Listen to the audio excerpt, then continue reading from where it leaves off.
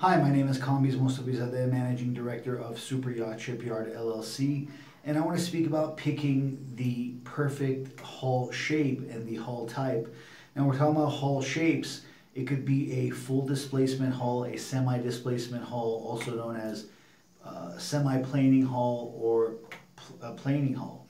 All right, you could pick depending on, for example, if you're creating a cargo ship, you would look to create a full displacement hull that would provide greater stability, but it would travel at a slower speed. A semi-planing hull would travel at a faster speed because it would have less friction and less water resistance, less drag.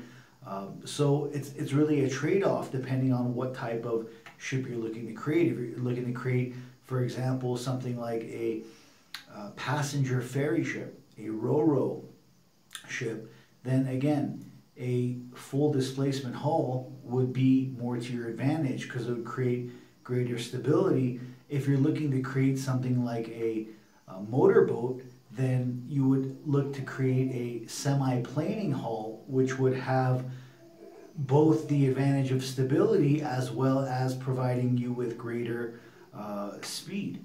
Right? So it's really a trade-off, and it comes down to what you're looking to do. Are you looking to create an expedition? Are you a vessel? Are you looking to create an expedition vessel? Are you looking to create a research vessel? Then probably something like a swath hull catamaran would be the perfect hull type because it would provide greater seakeeping, greater stability, and that means less motion, less seasickness for individuals who it might be their first time getting onto a ship, and they would appreciate that smooth ride rather than the mono hull, which has that rolling and heaving motion and listing, and that's what you're going to get with the mono hull. And then you have the trimaran, which would be something like a mono hull, but would also have two amas to provide greater stability. And again, that would be to the advantage of individuals who like the smooth sail, the smooth ride, and would appreciate the smooth seakeeping that would prevent a lot of motion and creating seasickness on board. So it really comes down to first asking the question, what is the purpose of this vessel? What do you want to do with this vessel? Is the purpose, is it an expedition vessel? Then you would need a special type of hull because you would probably have to break ice at one point or another if you travel whether far north toward the North Pole or south toward the South Pole. You're eventually going to come across ice that could damage your hull if your hull is not specially designed to deal with that. So again, you have to ask what the purpose of the vessel is before the design of the vessel is presented. You would have to say, okay, it's an expedition vessel. Okay, so that has its own parameters versus a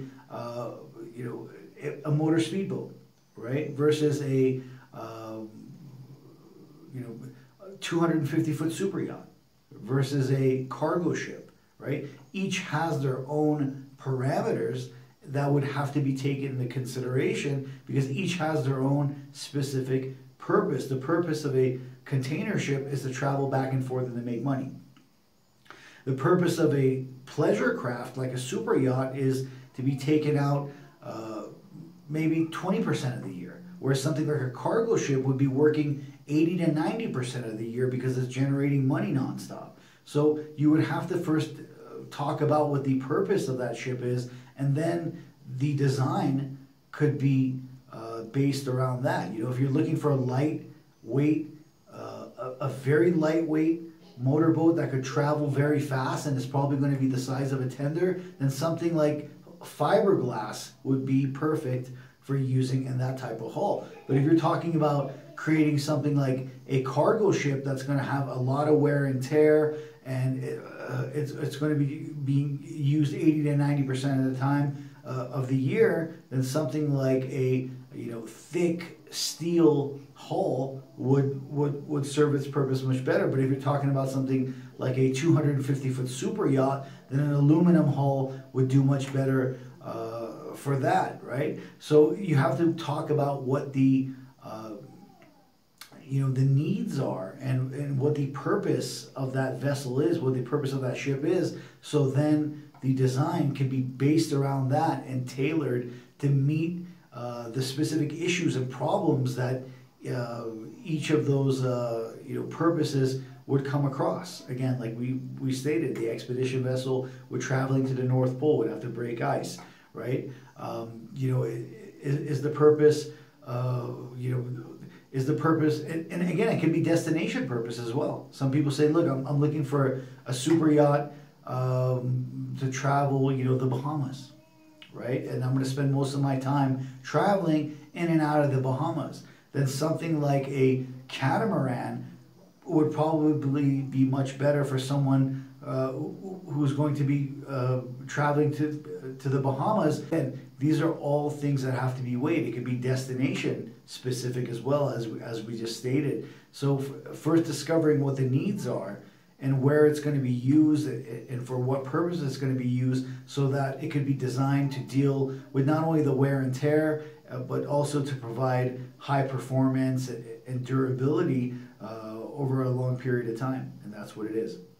If you like this video, please visit facebook.com/Superyacht Shipyard. You can also visit linkedin.com/company/Superyacht Shipyard, or you can visit us by going to yachtshipyard.com.